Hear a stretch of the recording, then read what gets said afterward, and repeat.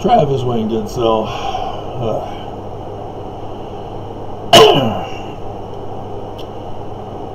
Having been married to Mormon girls twice over, we're going to talk about dating ex-Mormons now, getting into relationships with ex-Mormons. And before you say, well, I don't know, Travis, you haven't dated an ex-Mormon. You've had 2 failed Mormon marriages. What qualifies you? Well, my education qualifies me. No, my actual education, not my experience in life. Which that too, as my education teaches me to do scientific research in my life, and develop theories and test them. But my mom's grandfather of mine, lost his wife, my grandma, back in 1982-ish. It was a miracle that she lived so long. She was born with an unusually small heart. The doctor didn't give her much long to live, and she lived long enough to be a grandmother. And so I'm the firstborn of her firstborn. But my grandfather then married his office secretary, stereotype, but she was Catholic. And it was only going to be for time, because, you know, men get lonely. And he'd known her, and they'd worked together for years. But when it came time for a relationship after marriage, which he complied to her Catholic wedding, and because it's just for time, not for all eternity, it's till death doth she stab you, break your heart. He thought there would be no big deals, no issues. Turns out there were. The religious differences were so dramatic that it became intolerable and the marriage was annulled. And so the Church of Jesus Christ of Latter-day Saints screws up everyone it touches. Really messes people up with the idolatry teaching, the misinformation, disinformation, the lies and deceptions about everything, not just church history. And so this is what's called baggage when you leave the church. And so obviously we want relationships. It's no fun being alone. But the damage the church does makes people apprehensive. Now, yes, there are those who seek others of their kind. Oh, you're an ex-Mormon too? We have so much in common. It was meant to be. We're Saturday's warriors. We knew each other in the pre-existence, that we would come down as mortal babies into the born in the covenant of the Church of Jesus Christ of Latter-day Saints, and our mission was to leave it and find each other.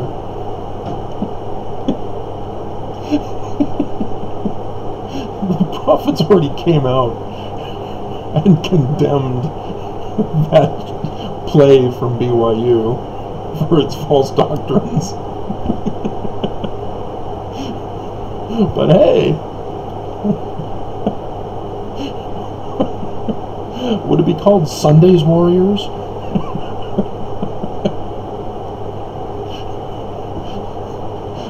Put it on Broadway next door to the Book of Mormon musical.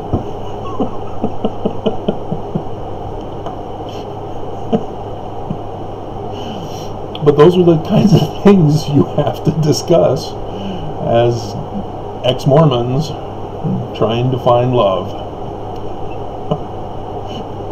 You gotta identify each other's baggage. And the more a person is able to recognize their own baggage and do away with it, the easier a transition would be with someone else who's done the same. Because otherwise, you're going to get married and she's going to go back into her Mormon mindset, or he, and be offended or be judgmental when the other is not conforming and complying to the extortion threat demands. And as much as it's funny, unless it's too soon for you,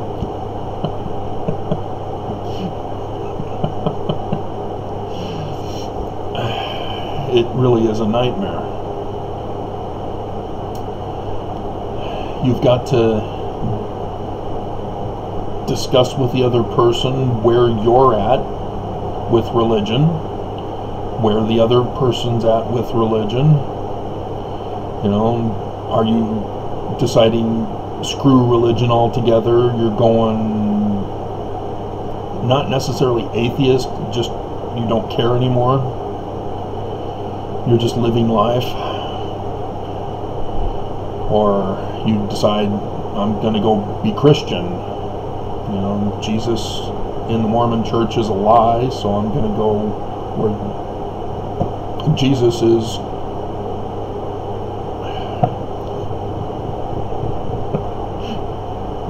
Don't know Constantine, who created Jesus.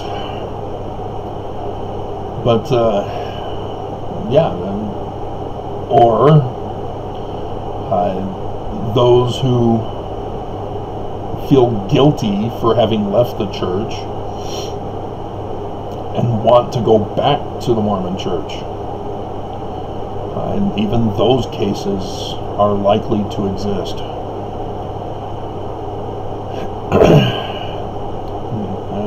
That's the emotional guilt trips that are put on Mormons as Mormons are scared to stay Mormon. Oh, you're going to lose your testimony. You're going to lose the spirit. You're going to fall away. You're going to be evil. You're going to do bad things. I'm doing bad things now as a Mormon. I think leaving the church might be good for me.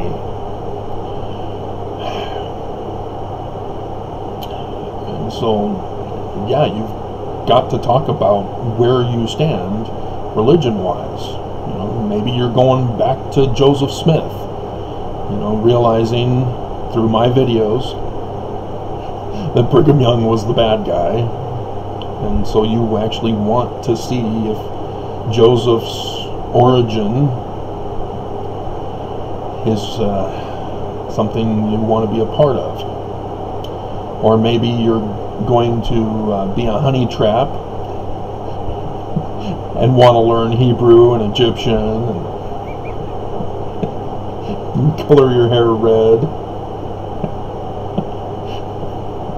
and pretend to be exactly what I want you to be.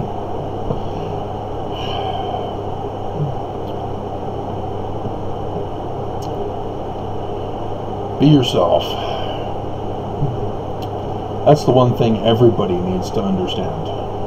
Because in the dating relationship, everybody goes in trying to be their best self. Just be yourself. Don't do things that you normally wouldn't do, because that ruins it. Because the person is now seeing you as someone you're not. They're seeing you as a fake. And if they like the fake, oops, now you got to do that fake person for the rest of your life. And once you get into the relationship, you slip and fall back into your real self, because you can't maintain the false identity for longer than a night at a time.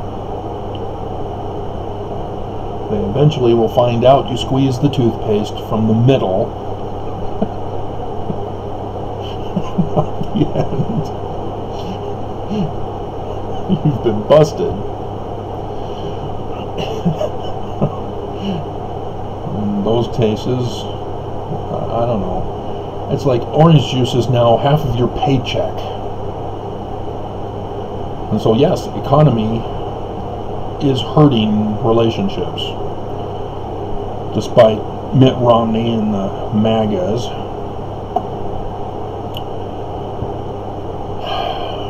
We're already financially hurting, which in our society, in our economy, both parties have to not just have full-time jobs, they've got to be full-time jobs that pay a lot of money in order to have a lifestyle. And as the older you get, the less likely you're going to have many kids. Because there's this thing called biology. As the sands of time wind down.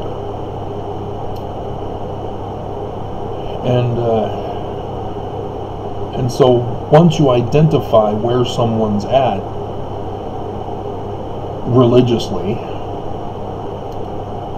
whether they're going to create their own religion, spirituality is in me. I'm a goddess. That's what my daughter used to say. She was a princess, though.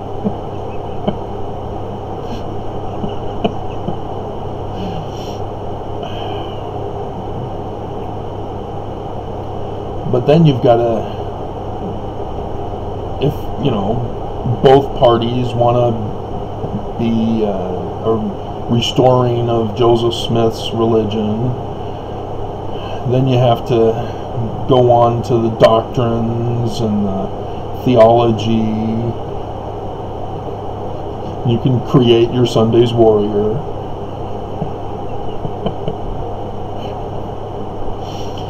And where you stand on scriptures, because the church has screwed up everything so much, so badly, that the origin of Joseph Smith is completely lost. Just his name is pretty much all we have that is correct.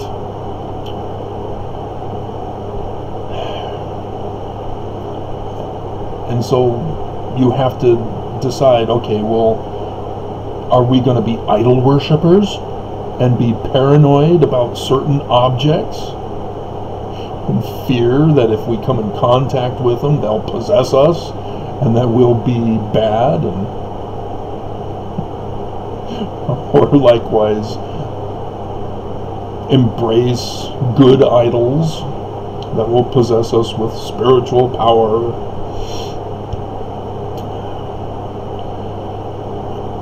Or do you actually want to figure out the truth together?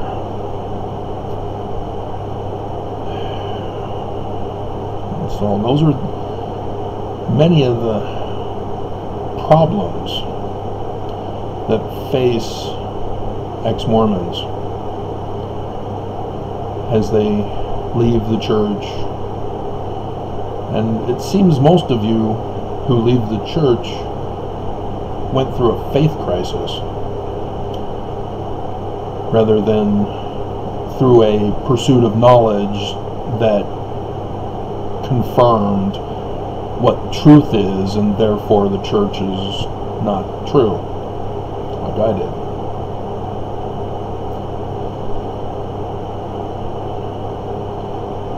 The major problem as a Mormon, marrying Mormon women, was that we didn't have the same Mormon understanding. Both my wives never really studied Mormonism. They didn't study their scriptures. They went to church because that's what you do as a Mormon. They went to seminary because that's what you do as a Mormon.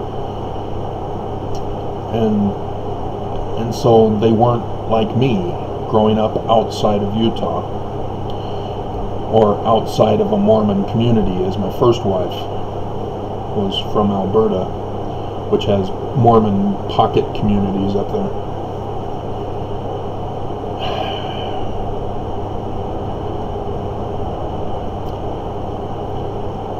And so that has been a frustrating thing, is that I didn't care about their level of knowledge on Mormonism, because I thought we were in it together, and the religious differences by their not studying Mormonism hurt our marriage, as they then systemically destroyed our marriage so that they can justify getting out of it. And each had their different tactic of doing that, but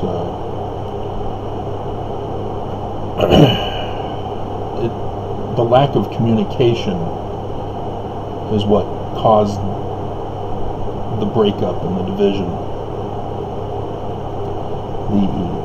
The fear of, I'm doing something bad, I don't want to be in this relationship with this person, I want out.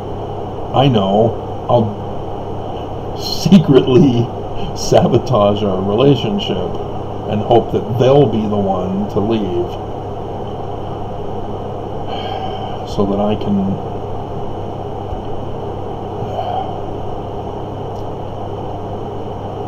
and so if you can get all that resolved in advance, you don't need to go through the formalities necessarily of a prenuptial belief system agreement. It sure might help when you first get married and you say that you want to do all the dishes and the house cleaning, while the partner goes and gets a career and an education, and then 5 years down the road you say, you never do the dishes. I always have to do the dishes. A prenuptial signature thing would have helped such situations, to remind them, yeah, you chose that. What are you getting angry at me for?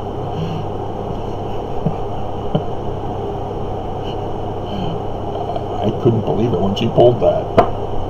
Dear God.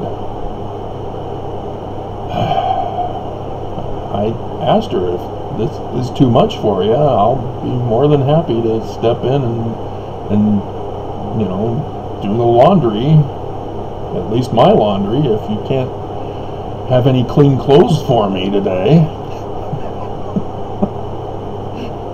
No, I can do it.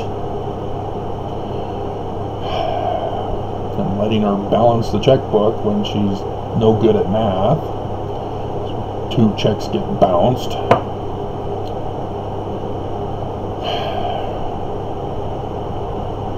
Communication. So that when you do marry somebody who's smarter than you, and you're playing a Mormon board game, and the question comes up, who is the author, or who put in the Book of Ether into the Book of Mormon, that when the game says it's Mormon, and the smarter of the partners says Moroni.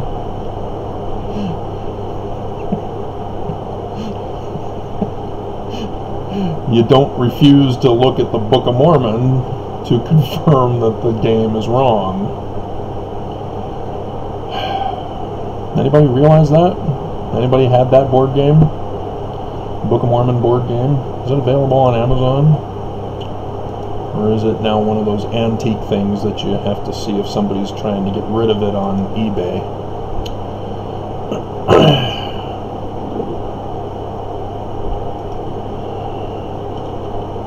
Book of Mormon.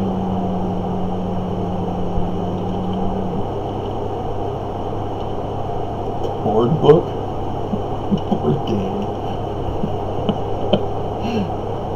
Pandemic. I don't think that's it. Book of Mormon study guide? Yeah, I guess it's one of those that are no longer in existence. Book of Mormon trivia, maybe? No, I'm not seeing anything with Book of Mormon. There's the missionaries. Sister missionaries are cool. They even have changeable red hair. I can't believe it. Pandemic board game. Dear God.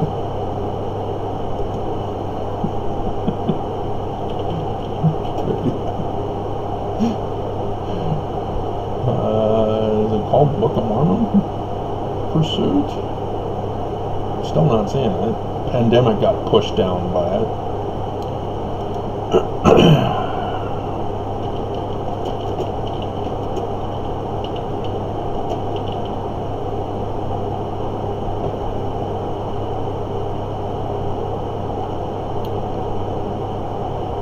Book of Mormon Quest, a sister game to Bible Quest. Yeah, this is it. I think it's Book of Mormon Quest. I don't think it's Book of Mormon Battle.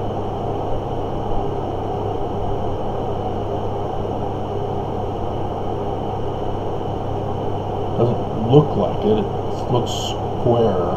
Oh, the Sacrament board game. Yay!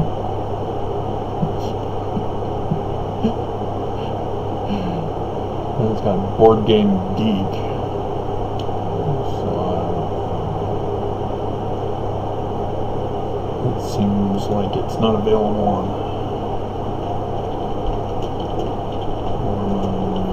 Quest.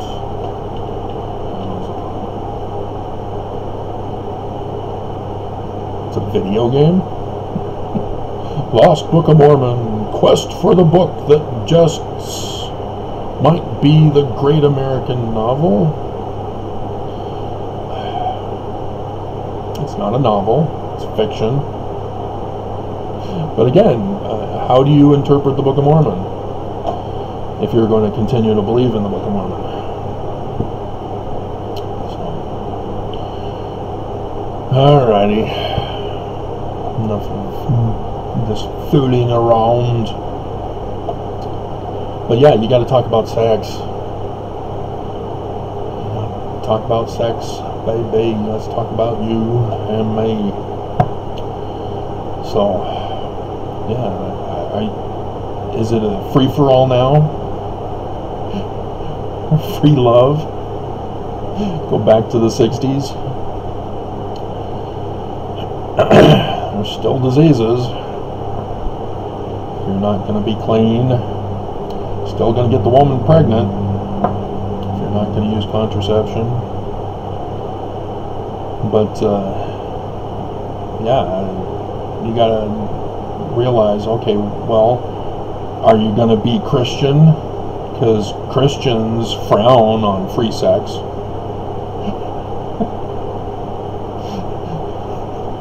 There are certain Christian groups that consider celibacy a higher form of love, despite the Bible saying the first commandment is sex, and have babies. Everybody misses that. Do you even read your Bible?